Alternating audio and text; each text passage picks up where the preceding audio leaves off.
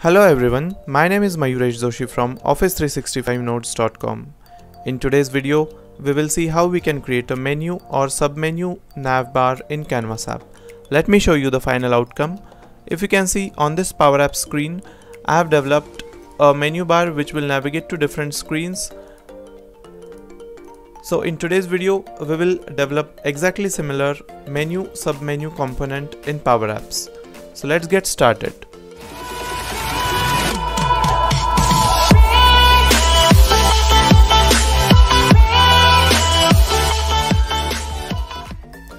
Here is my blog article where I have written step-by-step actions that we need to perform to develop this component. So let's get started. The first step is to create the screens, and you can see that I have already created these 10 screens. The next action is to define the collection. So this collection we will use to set up different menu and submenu options.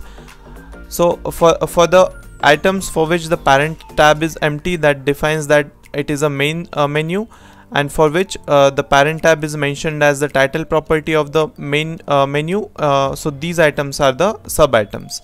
We have also defined the screen property which will navigate to different screens based on that on select event of that item. Also we will define the same set of IDs for a set of menu and submenu. So if you can see that for this property menu we have defined the ID as 1, for this owner menu we have defined the property as 2, so that it will help us to group the menu and submenu items. Then we will define the color theme. You can use your choice. So I have used two color, one is for primary menu color and one is secondary, so that I can show two different colors at different places, or for the active tab. Also we will use one variable which will help us to set the active tab property. So let me add all these three things in onSelect property of my app. I will copy this, and on the onStart method I will use this.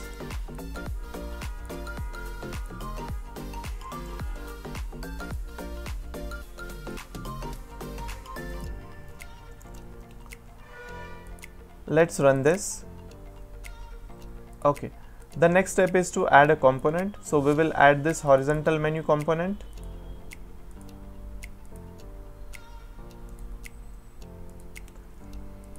Let's set its properties as width as app.width and height as 70.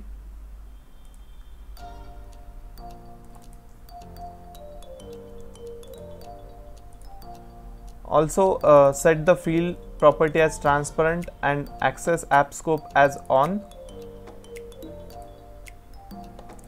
so that it can access the collection that we have defined on start of the app. Then the next step is adding the rectangle which will show us the static background. So let's add the rectangle. Set its XY as 0, app width as app.width, and the display mode will be disabled.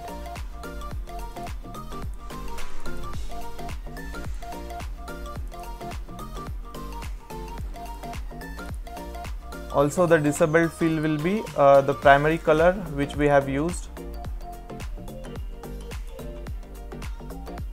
Okay. The next step is to add a blank horizontal gallery, and this gallery will show the parent items from our collection. So we will use the items, we will group by those items based on the parent tab is empty or where the ID is equal to where tab selected. So let me copy this as well, and we will add a blank horizontal gallery.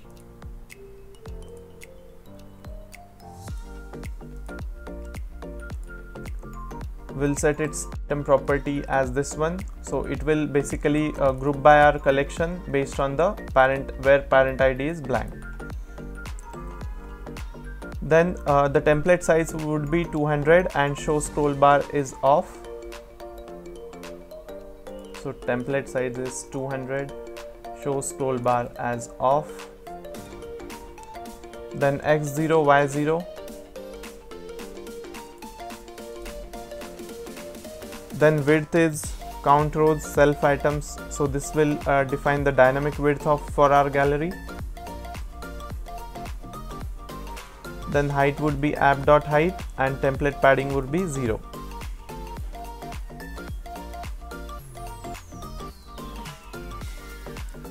Okay, the next step is to add the nested blank flexible height gallery, and this will show us the child items. So let me copy this formula. Let's add a blank flexible height gallery inside my gallery 1.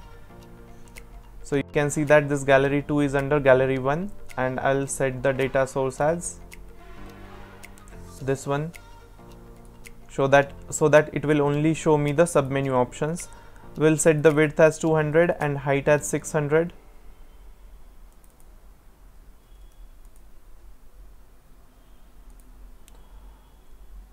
Also we will hide the scroll bar, and template size would be 40.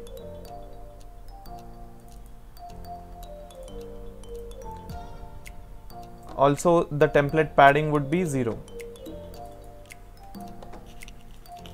Okay, then we will add a button. So this button will help us to navigate to different screens.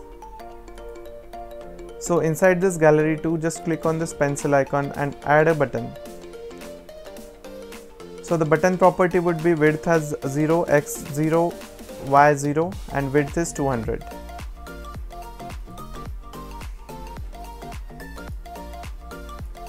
Okay, then we will set the dynamic height so that parent menu will have different height and child submenu items will have different height.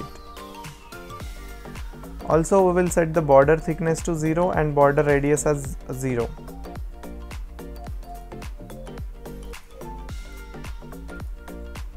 Then the fill property will be this one, so that it will show different colors when we hover over it or for the active menu items. So set the fill property.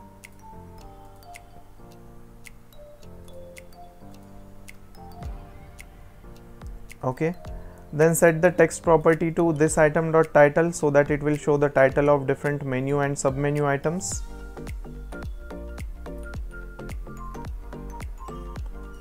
Also set the onSelect method so that it will navigate to the screen, and also it will update our variable to set the active tab ID.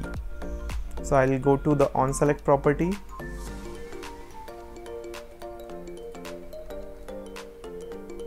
Okay, then hover fill will be this one, and focused border thickness is 0.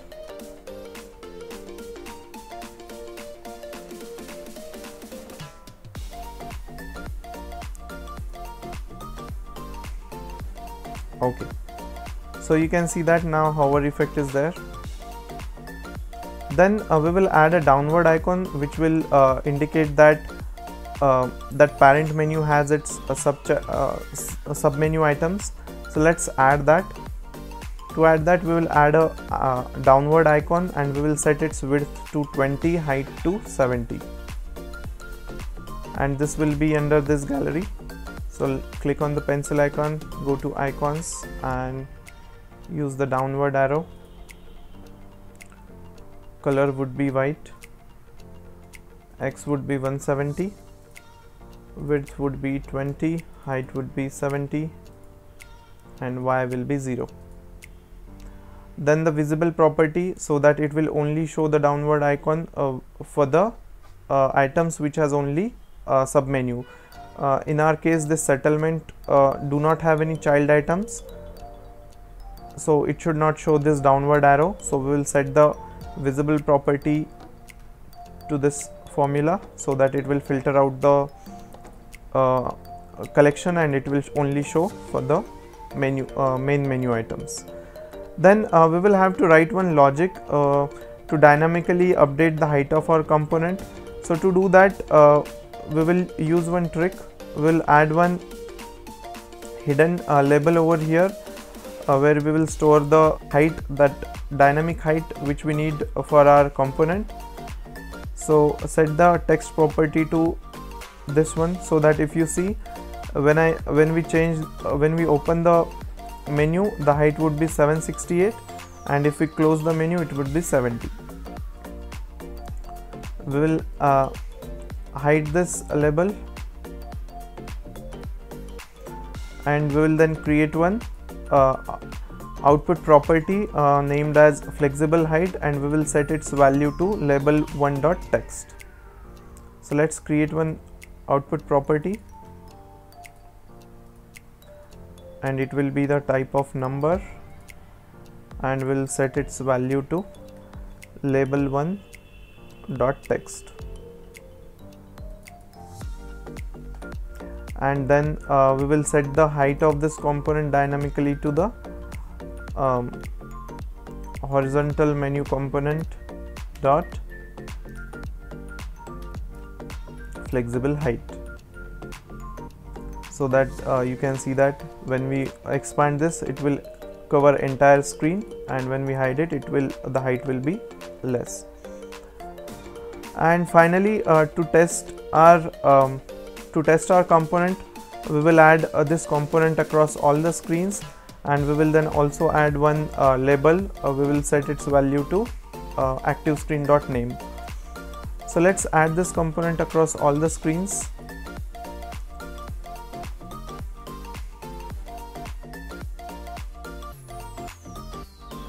Okay, then we will also add one label over here, just to show the current tab name, or sorry, current screen name. So we'll set its value to app.activescreen.name. Let's add this label across all the screens. Then publish our app.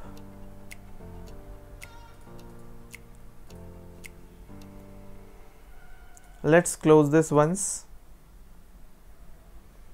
and let's reopen it.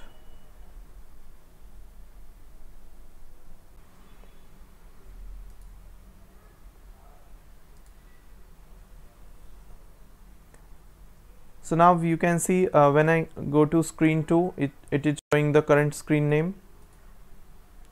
If I go to screen 5,